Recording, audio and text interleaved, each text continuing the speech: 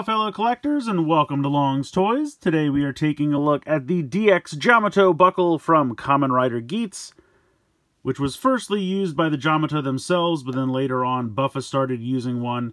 I don't want to go too much into it in case you guys aren't up on it, but it's been a fair amount of time now. But watch Geats. If you're not watching Geats, definitely check it out. So we get the buckle here, and then we get this kind of like cracked core ID. You can take a look at them here on the top. Not really too much going on the bottom. Over on this side just says Jyamato buckle, and then just telling you the contents inside. This was a premium Bandai release. I think this came out around a month or so ago. I know I've been a little behind. 3 watch batteries are included, so that's always nice.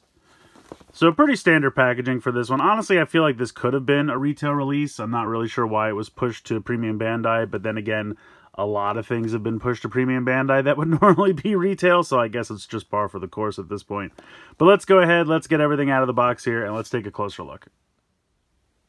So here's everything you get in the box. Up first, we have the Cracked Dead Core ID. It's kind of this butterscotch color. Not really much going on here. Would have been nice if they kind of just did like a black wash on this, just to kind of bring out the detail a little bit more, but it is what it is.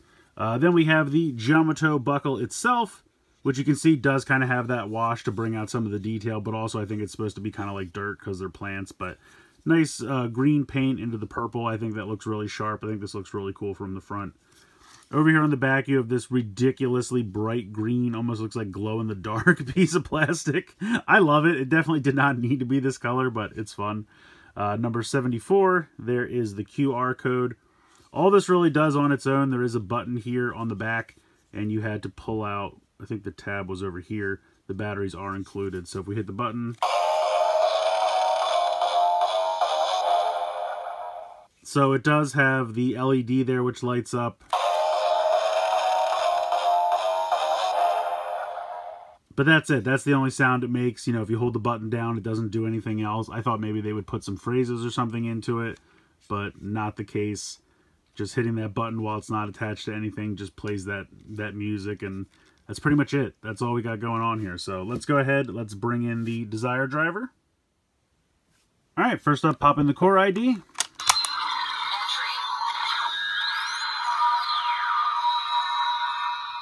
As you can see, since it's kind of opaque, the light doesn't really shine through. So now we'll go ahead and pop this on.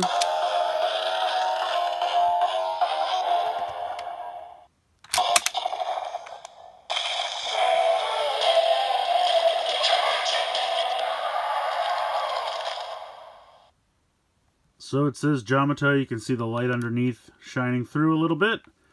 And then if we hit the button again...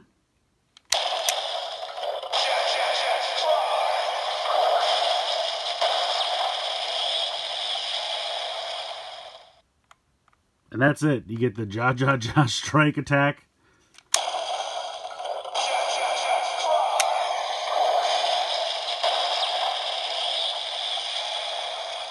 Again, holding the button down doesn't do anything, so yeah, that's pretty much it. Just for fun, we'll bring in Zombie.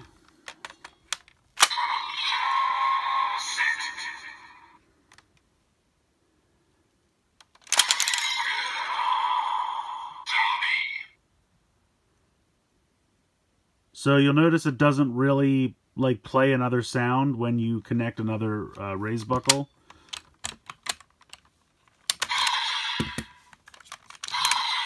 I'm going to do Zombie first.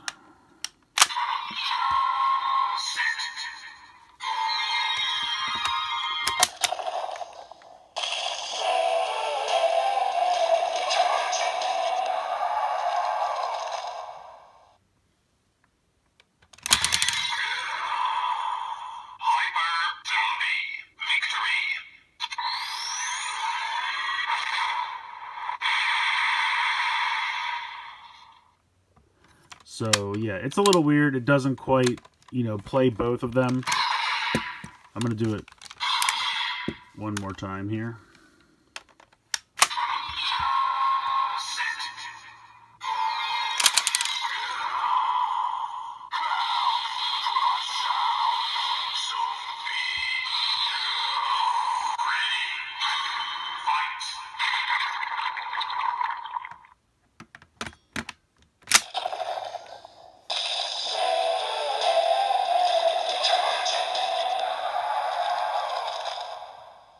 So if you want both to play, you kind of have to do Zombie first and then add Jyamato.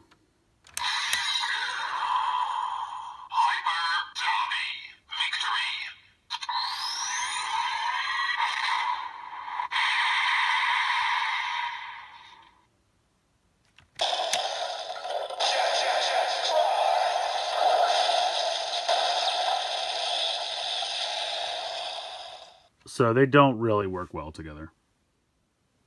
As far as the Magnum Shooter 40X goes, the directions actually specifically call out not putting it in here. And the reason for that is as you kind of pop this in, it will fit. But then as you slide it up, almost before it'll actually click into place, this part will hit the top. So unfortunately, you can't click it in. It can get about that far. It's very close. It only needs maybe another ½ an inch or so, and then it could click into place. But it just doesn't have the room to do that, and that's why the directions specifically call out, do not put this in the Magnum Shooter 40X. I think if you just slammed it in there, it would break something, and that's why they're warning you not to do it.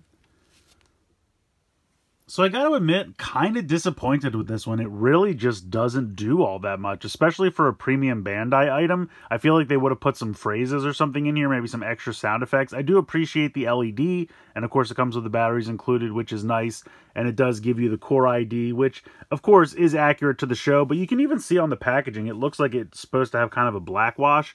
I feel like that would have really just brought out the details and made it look a little better. Because honestly, as this is, it's kind of boring. And it's opaque, so the light doesn't shine through. It's just kind of here, just kind of a butterscotch lump. And I don't know, like I said, it really would have benefited from some kind of paint in here to bring out all that cracked detail. And like I said, it even looks like it should on the packaging here. I mean, you can see it, and I don't know why that got skipped. I mean, this is a premium Bandai item. They should be able to put that paint effect in there. The buckle itself, I think, looks good. I like all the paint, you know, the green, the brown, the purple. I think all that looks sharp. Again, I do appreciate the LED, but it just doesn't do anything. I mean, it makes two, well, I guess technically 3 sounds. If it's not connected and you hit the button, it plays that ramp-up music. When you connect it, it says Jyamato. When you do the attack, it says Ja Ja Ja Strike. That's it.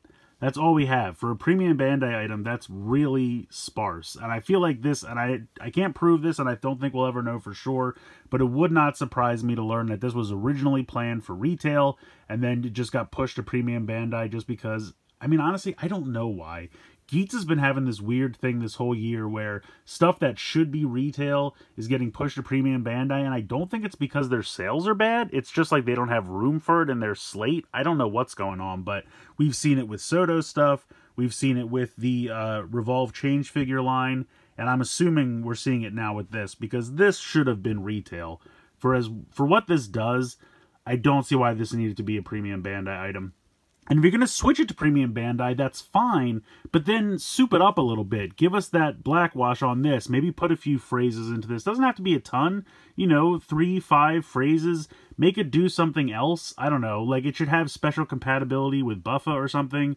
Then again, maybe that just wasn't built into the driver, so that's the problem. But you have batteries in this. You could have put extra sounds in here.